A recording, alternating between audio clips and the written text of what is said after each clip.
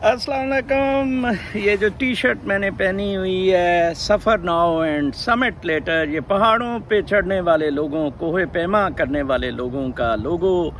North face actually Patagonia और north face दो America में फर्म्स कोई 10-20-30 साल पहले डेवलप हुई और दोनों माउंटेनियर्स के लिए इक्विपमेंट या ये gear, body gear, set gears बनाने के नाम से हुई, लेकिन वो आम लोगों में भी इतनी पॉपुलर हुई। Probably it was to carry a sentiment जो पहाड़ों को सर करने की कोशिश में जो लोग जुस्तजू में होते हैं। मेरी भी ज़िंदगी का करियर कुछ इस तरह गुजरा, 62 साल जो हैं। आई सफ़र्ड इनफ, ठीक है ना।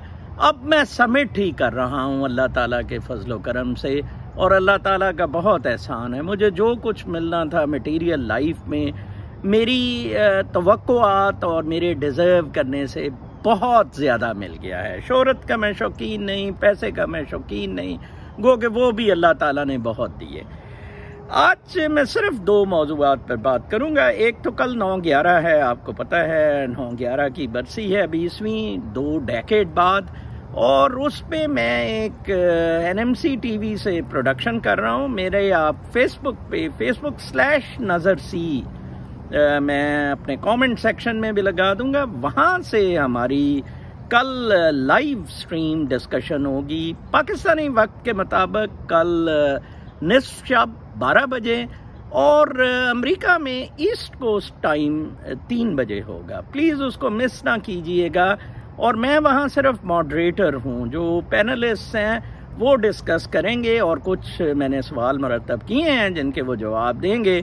उम्मीद है कि आप लोग, स्पेशली CSS वाले लोग, बहुत कुछ सीखेंगे, या वो लोग जो चीज़ों को ऑब्जेक्टिवली, पॉजिटिवली परखने के शौकीन हैं। And let's look forward to that big event tomorrow. ये भी मैं शुक्र अदा करता हूँ सोशल मीडिया का और इन प्लेटफॉर्म्स का, जिन्होंने मेरे और बर्नी सैंडर्स, सेनेटर जो इधर हैं, और रैंड पॉल वगैरह को मौका दिया कि हम अपना इजहार गुफ्तगू कर सकें।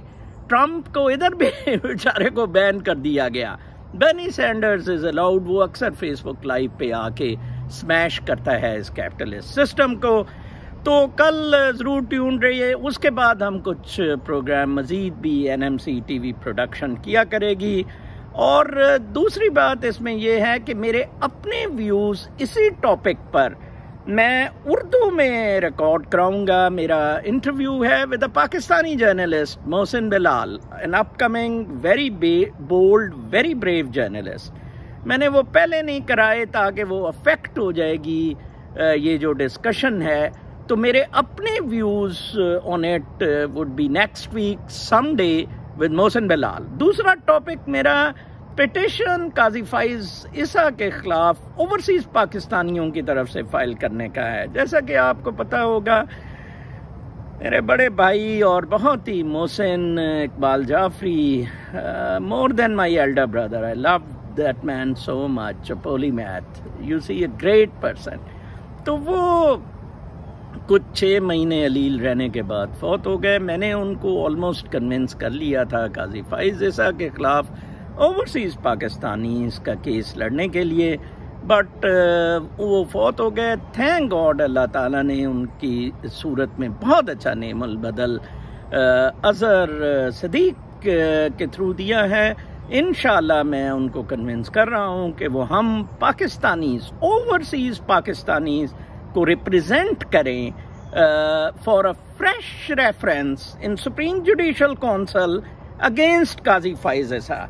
कल मुझे बड़ा दुख हुआ, एक शख्स ने इमरान खान के ओवरसीज पाकिस्तानियों के प्यार को कहा कि आप तो फिर दफा उनके वजीर आजम बन जाए। देखें, हम वो ओवरसीज पाकिस्तानी हैं।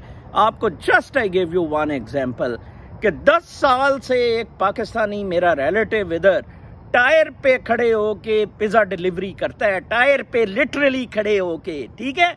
He hasn't his own house in new Jersey, his own home, rented कमरों में रहता है बेचारा, ठीक है ना जी। बच्चों को किस तरह पैसे, हंड्रेड्स ऑफ सच एग्जाम्पल्स। और वो ये रोशनी डिजिटल और इस तरह से ज़रा मुबादला बढ़ा रहे हैं। Farooq Irfan has got 12 homes in New Jersey. Justice Farooq Irfan. You name the bureaucrats. ठीक है, वो एक खोतियाना होता था, वर्जीनिया में उसका घर है, और एक नासिर सईद खोसा थे, आसिफ सईद के भाई, उसका वर्जीनिया में घर है. You ask me, I will give list कि अमेरिका में पॉश प्रॉपर्टीज किधर किधर हैं. वो मैंने एक दिन विजिट किया लुइसियाना में, अ मेंशन बाय ऑफ एक वो DIG लेवल के, एडिशनल IG लेवल के ऑफिसर होते थे, वो गवर्नमेंट कॉलेज से जब अफसरान भर्ती हुए थे, आई एम फॉरगेट, इरफान, उनका घर देखा, स्विमिंग पूल और स्टैच्यूट्स, और ओवर $2 million का घर, overlooking the lake, Louisiana lake, new ऑरलिन्स lake. बड़ा दुख होता है, बहुत दुख होता है हम ओवरसीज पाकिस्तानियों को कि हमने हलाल से कमाई की. मे भी आप कह सकते हैं कि हमें हराम कमाई का फॉरेन गवर्नमेंट्स ने रेगुलेशंस की वजह से मौका नहीं दिया, बट वी डिड. आपने तो नहीं ना की, आपने तो हराम का पैसा इधर लगाया. तो let us be a party in these petitions. पहले भी बहुत फारूक इरफान ने जोर लगाया, ये तो बाहर चला गया, ये तो जनाब पाकिस्तान के खिलाफ बोलता है, but thank God Asif Saeed Khosa didn't listen to him. तो प्लीज़ आप इसमें जो लोग भी मुझे सपोर्ट करते हैं फॉर दिस पिटिशन, तो वो can reach me through my email, जो मैं अपनी पोस्ट कर दूंगा on my YouTube channel comment section.